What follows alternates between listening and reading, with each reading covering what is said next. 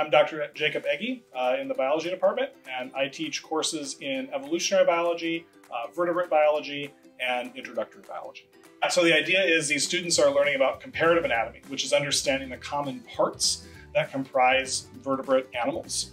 And so giving them a whale is an opportunity for them to understand the common building plan among all vertebrates and to compare those parts on something that's a very large scale. So it's easy to see all the bones.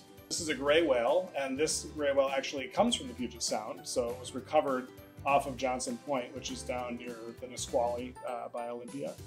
So it's a local whale. It's a local whale species.